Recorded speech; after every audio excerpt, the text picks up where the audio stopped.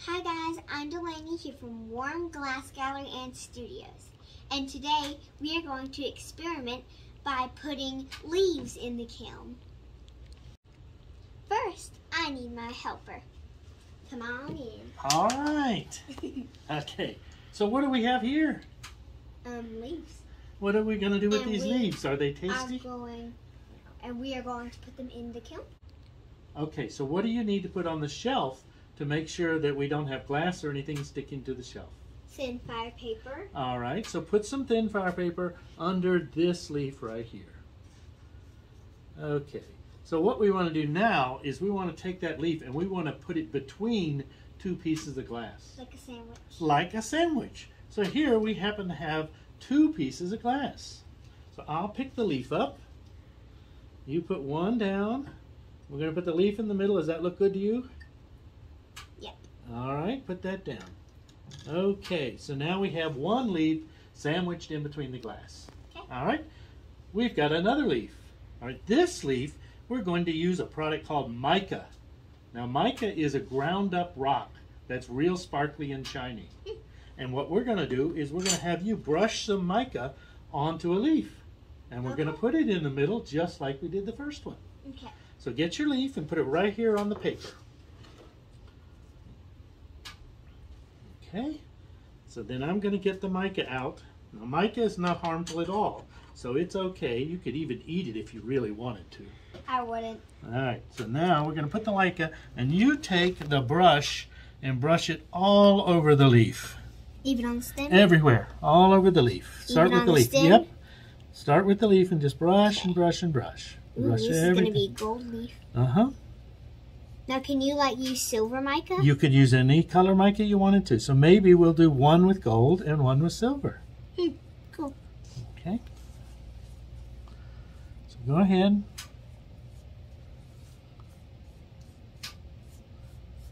And while you're doing that, I'll go get some silver mica. Okay. Almost done.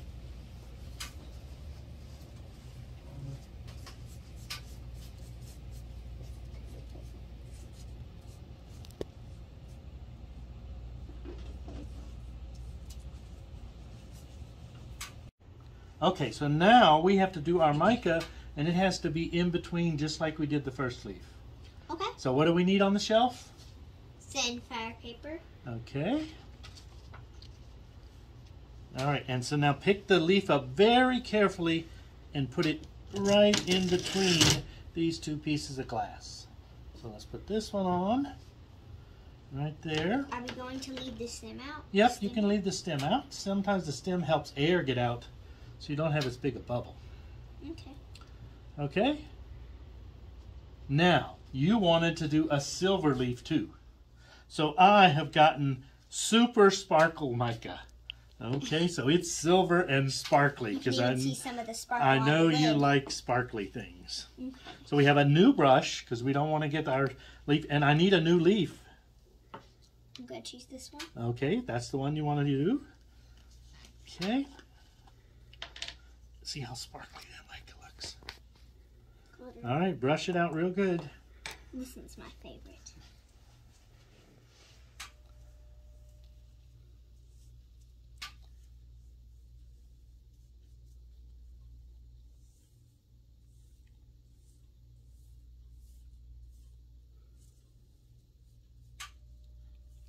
Do you need a little more, or do you have enough? No, this is enough. Almost done. Okay. Okay, so this one we're going to put on the bottom beneath the two pieces of glass instead of in the middle. That would be cool. Okay, but if we're going to do that, we can't have thin fire paper on the bottom. How come? What happens when thin fire paper fires? It like burns up. And it becomes a powder, right? Yeah. We don't want that powder mixing with our mica. So instead, we're going to use a piece of fiber paper on the shelf. And now just put our leaf right in the middle of that fiber paper. Be careful. You don't have to knock the mic off. And put a piece of glass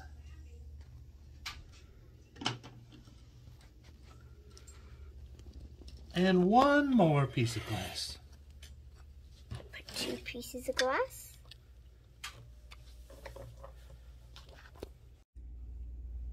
So we have one last leaf, and we are going to be putting powders on it. And we're going to be doing fall colors. Okay. So how do we do the powders? We need to wear a mask. Uh-huh.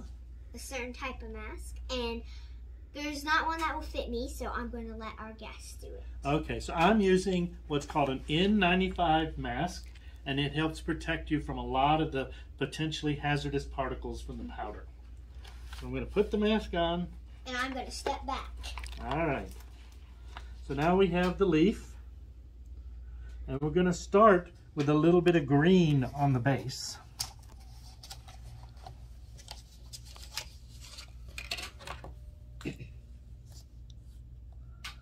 I have some green, my sifter, and I'm going to do a layer of green. That look good? Now, we're going to do some yellow, a little bit of yellow,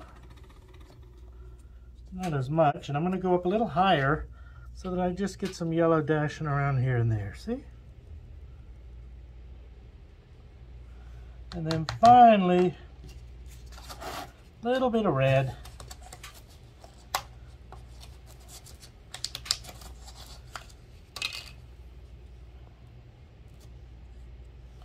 And I'm gonna just do some red here and there. All right. So now come look, Delani. So what do we need on the shelf? We need fiber paper. All right, put it on the shelf. And I'm going to pick the leaf up very carefully because we don't want to have a disaster here. Put it right in the middle of the fiber paper. And you put the glass on. Okay, put this one on.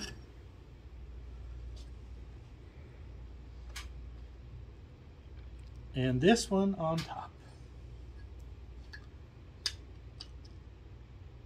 Perfect. Okay, so now we've got our regular leaf in between two. We've got a leaf with mica in the middle. We've got mica on the bottom. Here we use the silver mica on the bottom with 2 pieces of glass on top.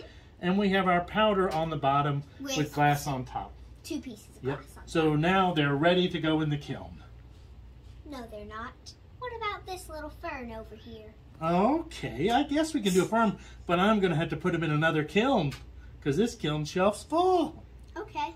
All right. Can we do powders with it? Okay, and how would you like to do the powders? I want to do it like a rainbow. Oh, so like one color and then another color? Kind of like stripes. What color do you want me to start with?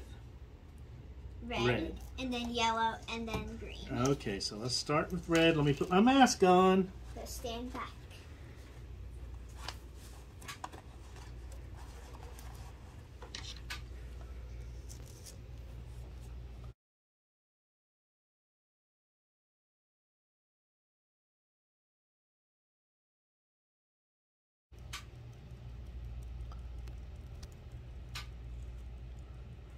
Okay, does that look good? Yep, I like it. All right, it's ready for the kiln. Okay. Now that we have finished with the leaves, we have a little surprise guest that goes in the kiln. It's not me, it's the cricket and feather. The cricket was not murdered in the making of this video. We put a little powder on our feather and then we sandwiched it with the 2 pieces of glass. Here's a tip. Squirt a little bit of hairspray or water on your feather to make the powder stick.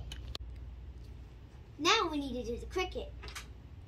Oh, you're not going to do the cricket? No. Oh, well, do you want him belly up or belly down? Anyway, just put him in there. He's very How's fragile. that? Perfect? And we're going to sandwich him. All right. A little cricket graveyard. Careful. Okay. We are going to put our leaves our cricket and our feather into the kiln. See you tomorrow. Bye.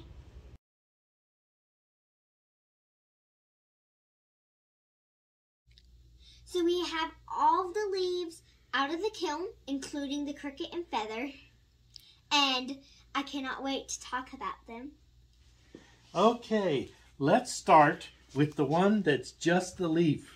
Remember, we put the leaf in between 2 layers of glass. What happened? It looks like it became gray, like we put mica over it, but we didn't. It looks like it... There's a big what? Bubble. Yes, why did it get a bubble, do you think? Maybe because of it still had a little bit of nutrients in it, and the nutrients made it. Well, you're close. It had moisture in it. Ooh. So the leaf had moisture, and that caused the big bubble to form. And the grayness is the ashes that are left over from the leaf. Wow. Okay. Now, here's the one that we did with the mica in between. And it has the same big bubble. But you can see the color of the mica here and there, and the leaf, a little ash. But it didn't work out very well either, did it? No. Now, here, the silver mica that we did on the bottom, you can see some of the mica left over, and look how pretty the leaf is. It looks like the leaf just fell to ash, yes. But there was just... The mica stuck to the glass. See if we look on the back, and you can see where there's a little bit of leaf ashes we can rub off, and now we just have the mica left. That turned out pretty good. That's pretty. All right, like now... It's a leaf print. The one that I sifted powder on, let's look at it. So if you look here, you can see all the colors of the powder. We'll go over to the back. That's some fiber paper. Let me get a little water. We'll take the fiber paper off. Water helps take the fiber paper off. Uh-huh. Okay. So I'm going to take all this off. Let me get a little more water. All right. Now we can see the colors there. It looks like the leaf didn't even... And the leaf is gone, all the ashes from the leaf. But if we look, all the powder is in the shape of the leaf. Just like that. Just like that. Print. Only, yes, so that works out really well. Now we still have a little bit of stem over here from that, and whenever you can see as you touch it, it just like that was sticking out. So what happened to the cricket? It became a big air bubble. Pick it up.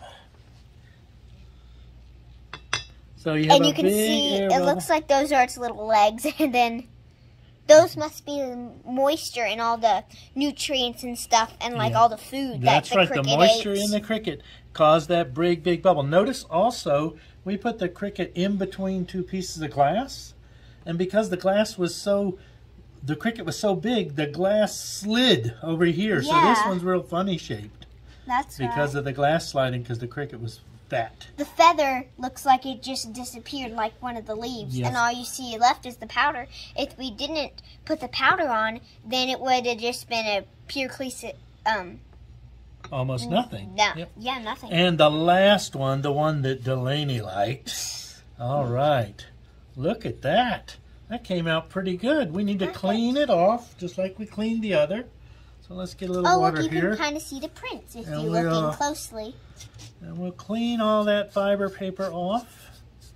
Okay, sometimes you do this underwater, so it's even better. But we're just do it right here with a little water so we don't get the fiber particles up in the air. That one's my favorite. Okay, and we have all that beautiful fern right there. I like it. All right, so what did you learn?